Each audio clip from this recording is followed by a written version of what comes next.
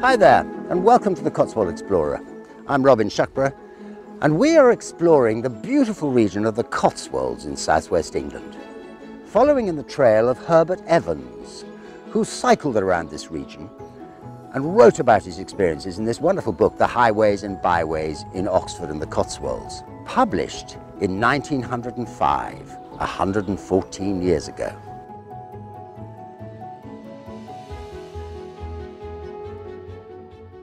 Today you find Ross, Widget and me in the great town on the western Cotswold called Stroud. The huge success of the raw wool business in the Cotswolds, which formed the basis of the wealth of the area, resulting in so many of the spectacular homes, estates and churches we see everywhere we look, changed quite dramatically after the reign of Henry VIII. Rather than exporting huge quantities of raw wool overseas to be made into cloth and clothing only to re-import it again for our own use, it became obvious that it was far more profitable to make our own cloth. Now Stroud, with its famous 5 streams that feed the River Frome, which is the river that runs westward through the town, was the perfect place to develop this new industry. The water not only provided the cleansing required in the wool processes, but it powered the many mills required to weave the cloth. So profitable did it become that in the reign of Queen Elizabeth I, the export of raw wool was banned altogether. Now, this had a very serious effect on the wool towns of the northern Cotswolds, like Minchinhampton, for example, but for Stroud, it guaranteed a highly prosperous future. The town and its surrounding villages flourished. Like so many of the villages in this region, there are signs of a settlement here from the Iron Age onwards. The Durbani sepulchres, Roman villas and roads all speak of busy communities.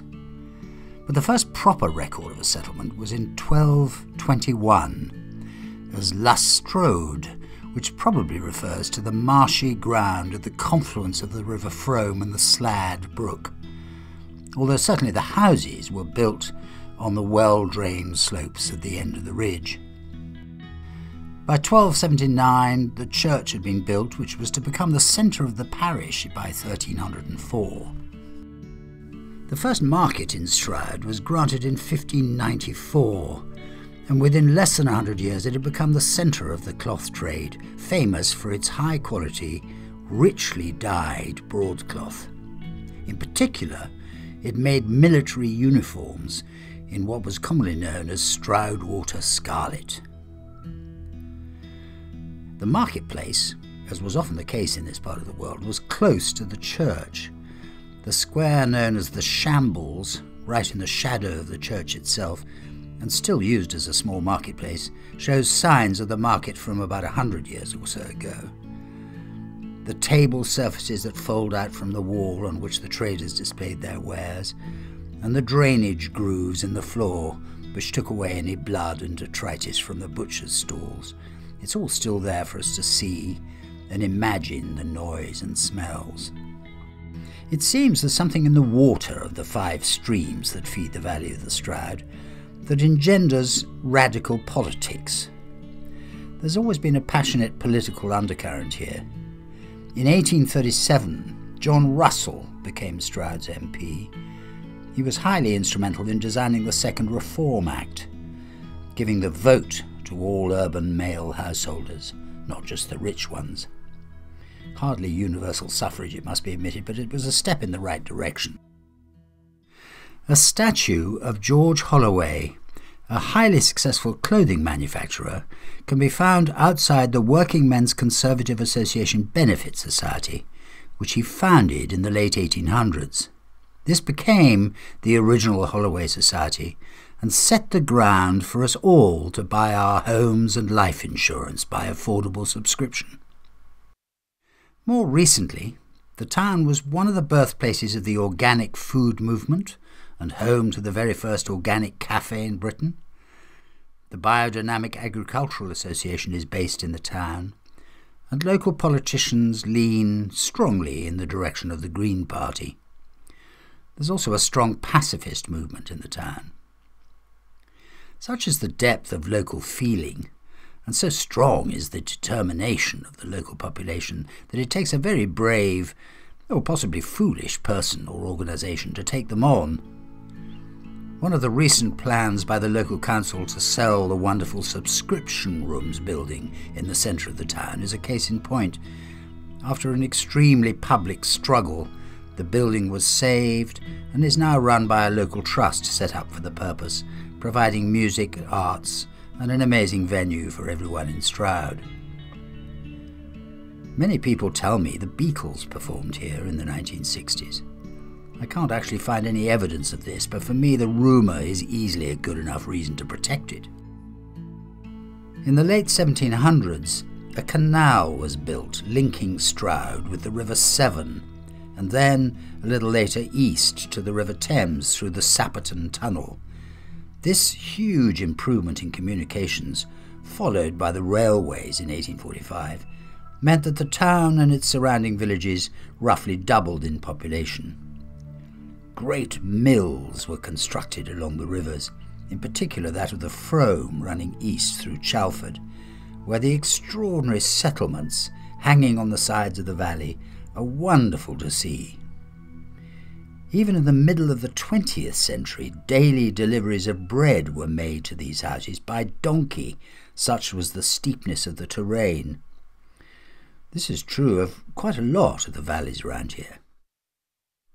There isn't any doubt the feeling and atmosphere of the Stroud region is different from the rural Cotswolds we've visited to date. It is, however, fascinating, and the current gargantuan efforts to restore the canals and mills and tunnels of the area are testament to the beauty and interest of the industrial architecture of the time.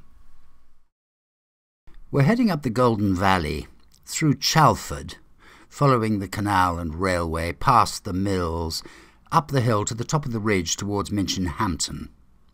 At the top we see in the distance an old friend of the explorer, the jolly nice farm shop. We visited a few years ago with Alexis Thompson, my cookery guru, and if you're in the area, I suggest you buy the ingredients for your next meal here. The last time I was there, I met one of the presenters of the BBC Countryfile programme doing just that. Now there's a recommendation. We're on our way to Minchinhampton.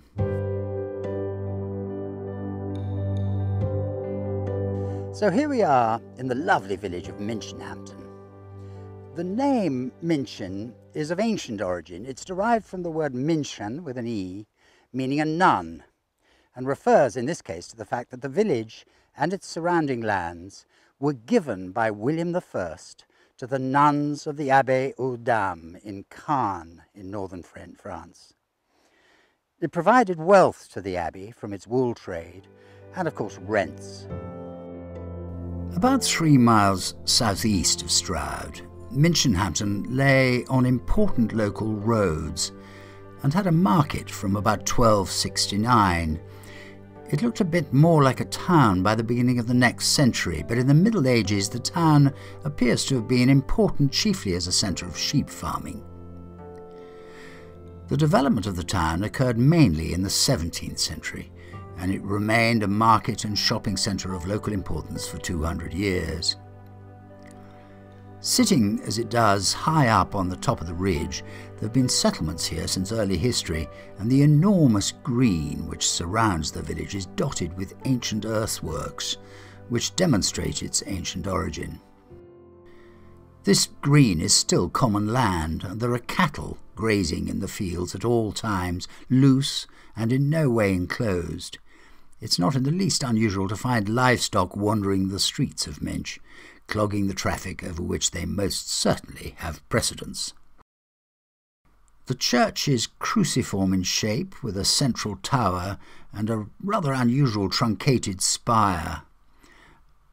There was certainly a Norman church here, for in 1842, before the restoration of the church, there remained on the north side of the nave 4 Norman arches, and in the wall above 2 small Norman windows, deeply recessed and splayed.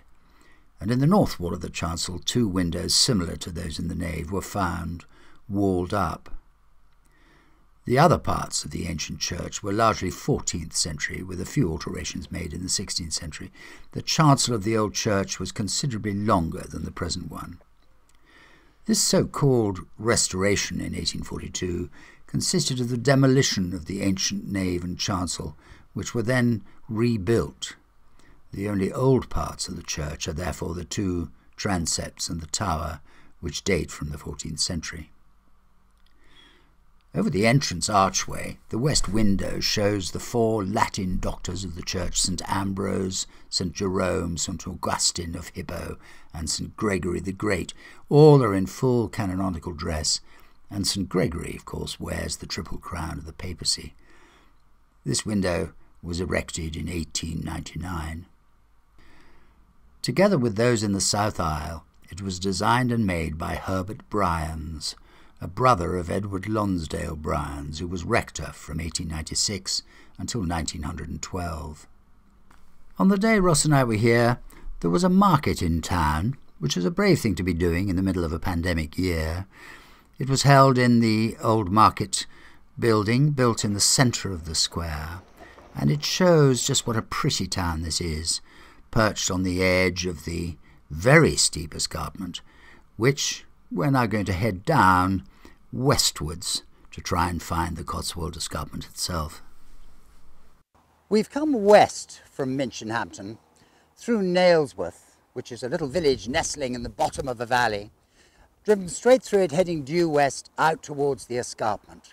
And here we found the most amazing car park. This is a picnic spot, an official picnic spot, and just look at the view behind me. It's a view right over the Severn Valley. You can see the Severn estuary, and in the distance the mountains of Wales. It's the most extraordinary sight. It's wonderfully windy today, so it's dramatic, and we're having an absolutely wonderful time here. It is definitely well worth seeking out this part of the Cotswold escarpment.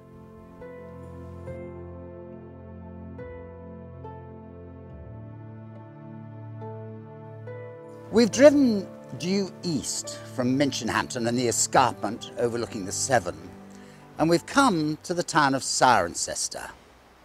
Straddling the River Churn, the town is on the very edge of the Vale of the White Horse. But as Herbert Evans writes in 1905, let the visitor who has followed us in our rambles from Stowe take his stand in the clean, wide marketplace, and as he looks around him at the substantial stone-built houses, say whether he does not feel himself still to be in a Cotswold town. This ancient town was originally settled by the Romans in about 43 AD, after the successful invasion of Britain by Emperor Claudius. They built a fort here and started to build the road system for which they were, of course, justly famous. The Fosse Way linked Exeter and Lincoln, passing through the Cotswolds, and Ermine Street, which ran northwest to southeast from Wales and Gloucester all the way to Cirencester on the south coast, and they crossed in what became the middle of the Roman town of Corinium Dobanorum. Now, the local British tribe, called the Dobunni, who had put up with little or no resistance to the invasion, remained here, and the town became their main administrative centre. It was the second largest town in Britain, covering 240 acres, and the population was around 15,000, so not far short of what it is today. Roman remains are continuing to be excavated in the city, and the new museum is full of fascinating artefacts. We're going to show you around. Not surprisingly, Cirencester's Roman history remains largely underground, but recent archaeology has revealed increasingly fascinating details of what was certainly one of the most important towns in the Roman Empire. The Forum, a large market square surrounded by colonnaded shops, was about 100 metres by 70 metres in size, with a huge public building on its south side, the Basilica. And it was from this building that the town was administered, as was local justice. There will have been substantial Roman baths and probably a theatre, neither of which have yet been found, but signs of what seems to have been the worship of Jupiter have been uncovered and can be seen in the wonderful Corinium Museum.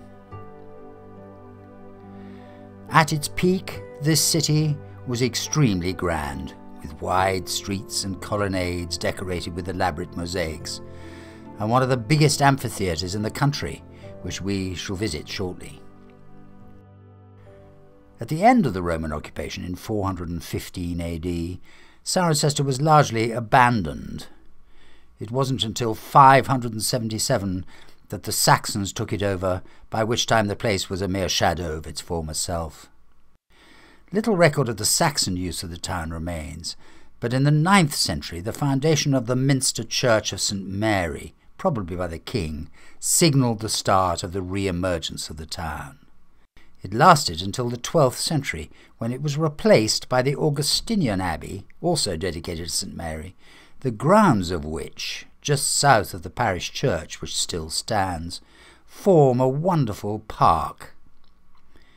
If you stand by the lake at the bottom of the park and imagine the enormous abbey, dwarfing the lovely parish church still standing, you get an idea of the scale of the iconoclastic vandalism perpetrated in 1539 by Henry VIII at the dissolution of the monasteries. Cirencester was affected by civil war, both at the time of Matilda and Stephen in the mid-12th century, when the latter burned and destroyed the fortifications which were probably sited where the present mansion house is to be found, behind the huge yew hedge at the bottom of Park Street, and in the 17th century war, when the townspeople were largely supportive of the parliamentarians, and the gentry and clergy mainly royalist. This meant regular skirmishes in the town until in February 1643 it was taken by the king's nephew Rupert. The battle for the town was brutal, and nearly 400 people were killed. At the end, over 1,000 were imprisoned in the church before being marched off to Oxford. In the 18th century, the wool business, so important to the town, moved, as we've already discovered, towards Stroud, but the canal from the Thames to the Severn kept Cirencester busy with coal-related industries, and the arrival of the railways also contributed to its success. On the western edge of the town is the amazingly well-preserved Roman amphitheatre. Ross and I were entranced by this place. As you walk over the slopes and ridges of this extraordinary earthwork, it's impossible not to imagine the roaring crowds and spectacular entertainments that took place here, often, but not always, extremely gruesome. There are two kinds of reactions from people who visit this place. Those like Ross, whose instinct is to reach for high ground for the best possible view, and those like me who immediately walk onto the stage and imagine what it would have been like to perform in front of this huge Roman crowd. Chacun en son goût is what I say. This extraordinary town deserves some more detailed attention from us, and we will return here when we're able to show you all the wonderful museum, the inside of the church, and to talk to local experts about the remarkable history of the town. Cirencester is an absolute must for the Cotswold traveller.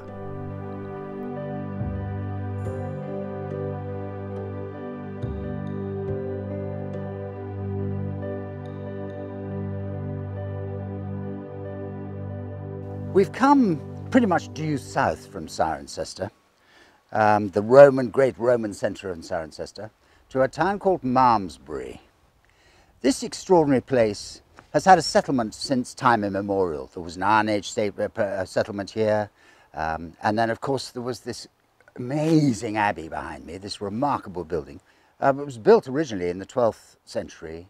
It was extremely large, built on a cruciform style, and there's not a great deal of it left, but what there is still absolutely spectacular.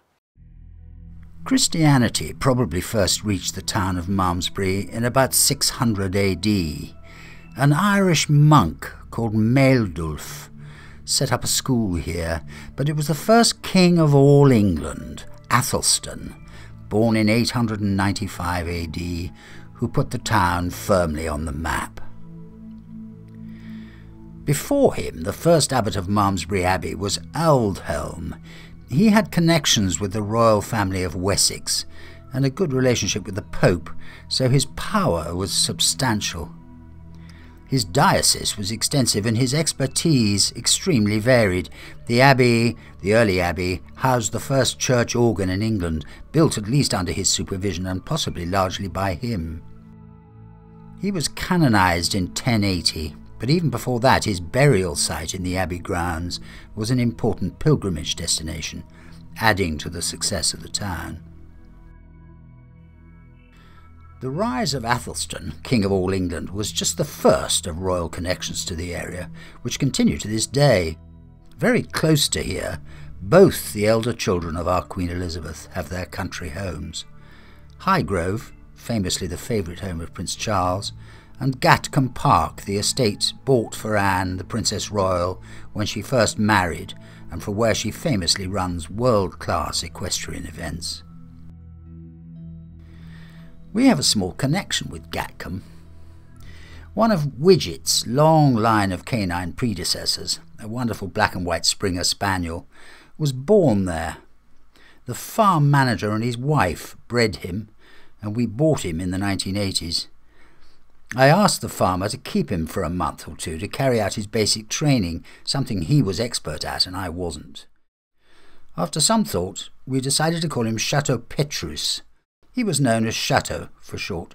After a couple of weeks I got a phone call from Gatcombe and the farmer said to me, "Robin, when I train a dog, I always use the first syllable of their name so that they recognise it and react to it quickly. Have you any idea what the reaction of Her Royal Highness has been to my running around her estate shouting the first syllable of your dog's name?" Fortunately, and not in the least surprisingly, her reaction was actually one entirely of amusement, and Chateau kept his name. His siblings and he became well-known figures around Gatcombe, after which he came to us, wonderfully trained, living happily with us for a very long time. I always had the slight impression, however, that he felt he'd rather come down in the world. Returning to the 6th century, Athelstan had a very warm place in his heart for Malmesbury. He was a highly effective ruler, introducing the regional divisions that became shires, allowing local control over law-keeping by the introduction of shire reeves, later sheriffs, to oversee the county. He also started what was known as the Commoners of King's Heath, which gave to the people of the town land from the King's Heath for grazing. This tradition continues to this day. The wonderful water meadow at the foot of the hill on which the abbey stands, called King's Heath, is part of this gift, and from here you get an incredibly strong idea of how medieval Malmesbury must have felt. The wonderful abbey, the remnants of which we see today, and in whose cafe great coffee is to be had while you tour this incredible building, was built in the 12th century, cruciform in shape, with a spire that was higher than at Salisbury, which these days is the highest spire in England.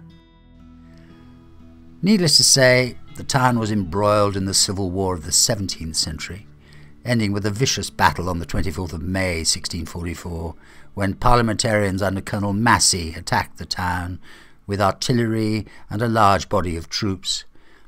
The fact that the town remained intact at all is down to the fact that Massey would not let his troops plunder the place. The usual Cotswold commercial pattern applied to Malmesbury: success with wool, followed by a decline and the emergence of the silk industry, and in this case a specialising in the making of lace. This latter was helped by the arrival of many Dutch immigrants, with the special lace-making skills for which they were famed. We've skated over the wonders of this lovely town. We never professed to be a comprehensive chronicler of the Cotswolds, hoping that we will inspire you to come and find out for yourselves how wonderful the region is. If you do manage to do so, don't miss Malmesbury. Come here and see the many things we haven't told you about, including the Old Bell Hotel, reputed to be the oldest purpose-built hotel in England.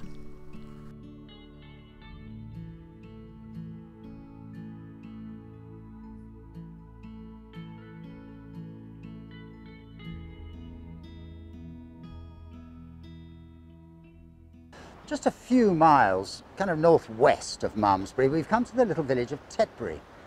This is another place with an incredible history, both political and architectural history, and we're going to show you around this lovely place. This lovely town sits on a hill and therefore had little or no cloth trade to rescue it from the collapse of the raw wool trade. There was no way to power the mills necessary for the change. However, it survived extremely well with a busy general market. Royal patronage made a difference, and even today, with the Prince of Wales's house, Highgrove, just a stone's throw away, the royal influence is keenly felt. Restaurants, shops and galleries abound, and the feel of the place is one of activity and busyness. In 1086, 72 inhabitants of Tetbury were recorded. In about 1710, it was said that the parish contained 300 houses and around 1,200 inhabitants, and the population rose only gradually to roughly 3,500 by 1871. Boundary changes make any comparison a little difficult now, but it's unlikely to be much bigger than that now. In 1144, Stephen's army camped at Tetbury during his operations against the Earl of Gloucester's castles in the neighbourhood. And in the early 16th century, Tetbury was drawn into the feud between Maurice Lord Berkeley and the Duke of Buckingham. Hoping to win favour with Maurice, who was lord of the borough, the bailiff and burgesses prevented the Duke from lodging in the town on his way from Thornbury to London. A meaningful but genteel insult that somehow epitomises the town even today. The main route through Tetbury brought several rulers of England to the town, although only ever in passing. Edward I, Charles I, Charles II, James II and Queen Anne all passed through. But it shouldn't be long now before the town has its very own resident King of England. The Church of St Mary the Virgin is a lovely example of the Gothic revival architecture we've seen often before in the region. Built on the site of a Saxon church towards the end of the 18th century and designed by Francis Huon of Warwick, it was opened in 1781. It's one of the earliest and best examples of Georgian Gothic churches in the country. Since 1781, the church has undergone several changes, the most significant being in 1901 and then in 1993. This last restoration attempted to undo much of the Victorianisation that had taken place in 1901 and restore the interior as far as possible and practicable to its original Georgian plan. The tower is 187 foot high and is believed to be the fourth highest in the country. It contains a ring of 8 bells, most of which were cast in 1722. The church has some box pews, which are accessed from a passageway round the side of the church rather than the central aisle. Dramatic stained glass includes work by Clayton and Bell and William Wales, and a large candelabrum dating from 1781 hangs high above the nave. The market, held on the day Ross and I arrived in Tetbury, was, rather like that in Minchinhampton, a brave but ghostly version of its normal self. Let us truly hope that the progress of 2021 will bring us back to a situation where markets, trade in general, and social jollity can return some way towards life as we used to know it. This, ladies and gentlemen, brings us to the end of our episode 6, which we are actually quite pleased, not to say surprised, to have managed to produce in this terrible year. Thank you for watching. I hope you enjoyed it, and Ross and I are now working hard on finding ways we can talk about our lovely Cotswolds, despite the restrictions we're all under. Keep in touch, please, and we'll see you again very soon.